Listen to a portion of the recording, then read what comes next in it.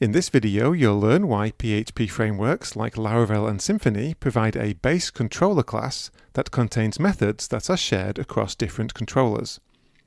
This reduces repetition in the code and makes it easier to maintain.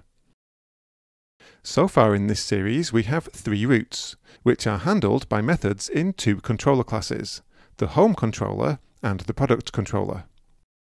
In the action methods inside these controllers, we have a lot of repetition. In each case, to render a template, we are using a renderer object to get the output from the template. We then use a response factory object to create a stream with that output, then the same object to create a response. We set the response body to the stream and return the response. Let's extract this code out so that we can avoid this repetition. Let's do this in a parent class that these controller classes can extend, and therefore inherit the common functionality. So let's start by creating a folder inside the source framework folder called controller, then a file inside that called abstractcontroller.php. In here, let's add the corresponding class definition. We'll make this class abstract, as we're not going to create any objects of this class directly. The repeated code in the controller is rendering a template, optionally with some data, and ultimately returning a response. So let's add a method to the abstract controller class called render, with a string argument for the template file and an optional array of data. We'll make this a protected method, as we need it to be inherited by the classes that extend this class, but we don't need to be able to access it from outside the class. For the return type, we'll specify the response interface, for which we need a corresponding use statement. For the contents of this method, in the product controller, let's start by copying the contents of the show method and pasting them in the render method in the abstract controller class. In the call to the render method of the renderer object, let's replace this literal string with the template argument, and likewise this array with the data argument.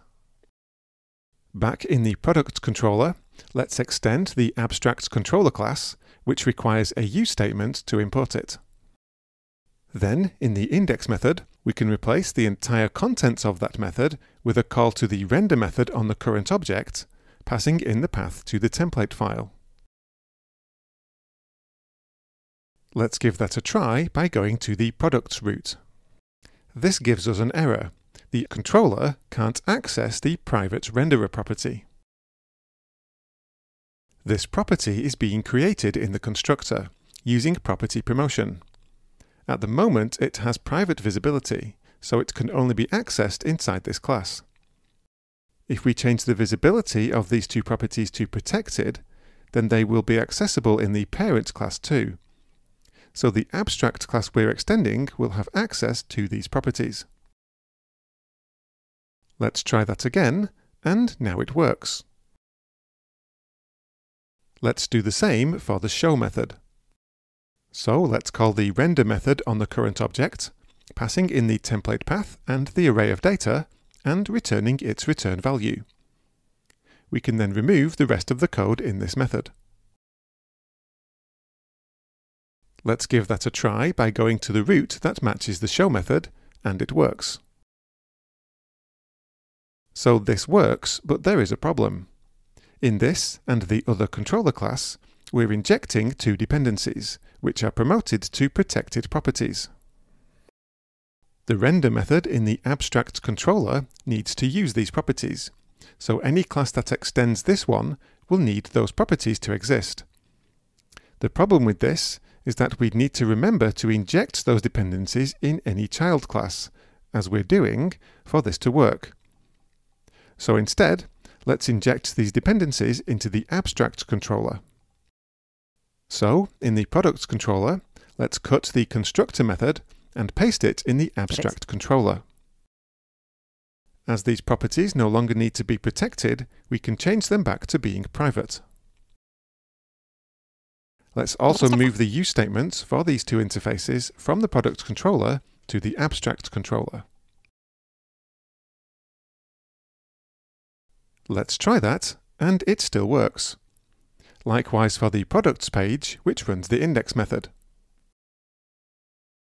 So now the product controller no longer contains any repetition and is much simpler and clearer. Let's do the same for the home controller. So first, let's extend the abstract controller class and import that class with a use statement. Note that even though we're not going to use them now, I'll leave the use statements for the factory and renderer interfaces in here for the moment. Now we can remove the constructor method.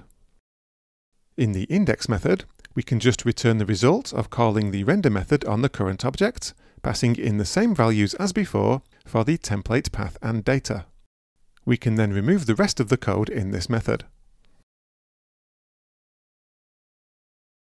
Let's try that, and it works. So now the home controller is much clearer and simpler too. There is now, however, another problem. Let's say you need to use an object of another class in this method. Let's create a datetime object as an example. Then, instead of this literal string, let's use that object to get the current day of the week.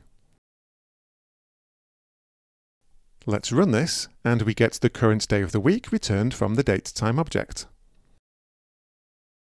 As we learnt earlier on in this series though, it's better to inject dependencies instead of creating them directly. So let's add the constructor method with an argument of this class, promoting it to a private property. Note that normally we'd type hint to an interface when injecting dependencies, but for the purposes of this example, I'll keep it simple and just use the class. Then, in the index method, we can remove the line where we create the object and use the property instead. Now when we run this though, we get an error. The renderer property must not be accessed before initialization. By adding the constructor method to the home controller, we've overridden the constructor method in the parent class. So the constructor code in the abstract controller parent class never runs. So the factory and renderer objects are never created and assigned to the properties. To fix this, in the child home controller class, we need to call the parent constructor method. We can do this directly inside this class's constructor. However, we need to make sure we supply this method call with its required arguments.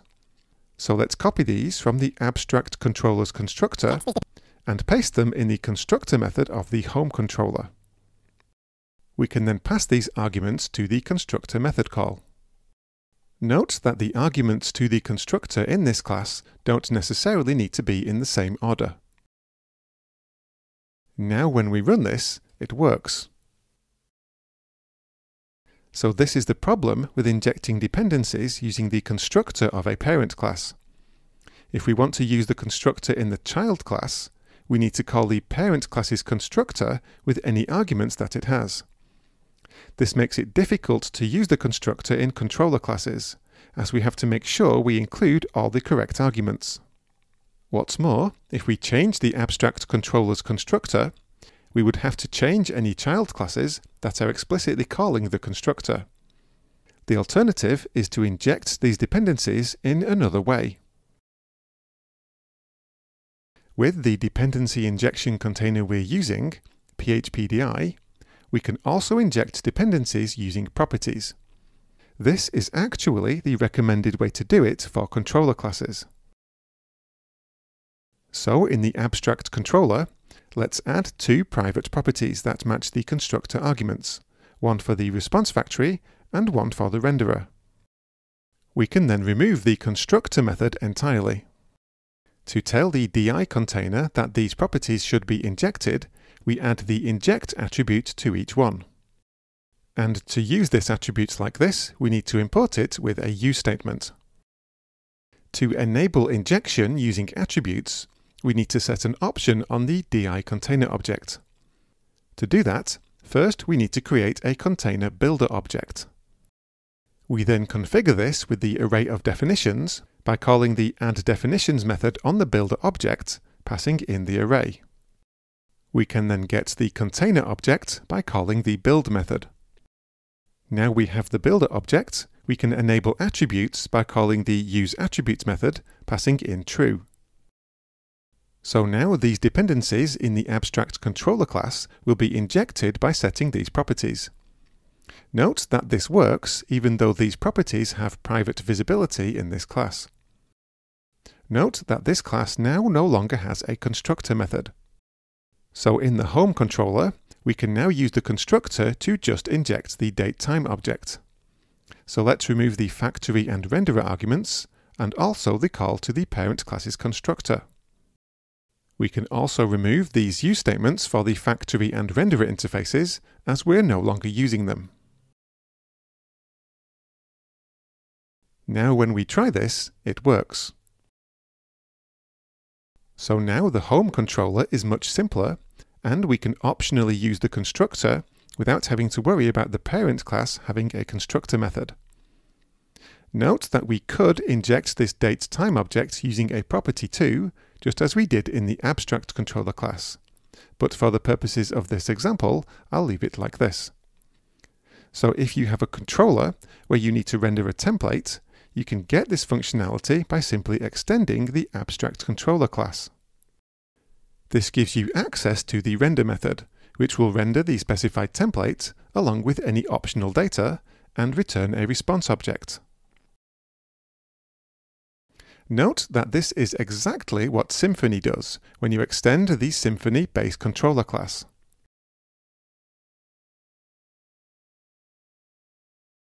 Also note that extending the base controller class is optional. If you have a controller that contains methods in which you don't need to render a view, for example, if you just want to return JSON or some headers, then you can just create a standalone controller class. As long as you return a response object, this will work with the rest of the framework we've developed so far. Thank you for watching, and I'll see you in the next one.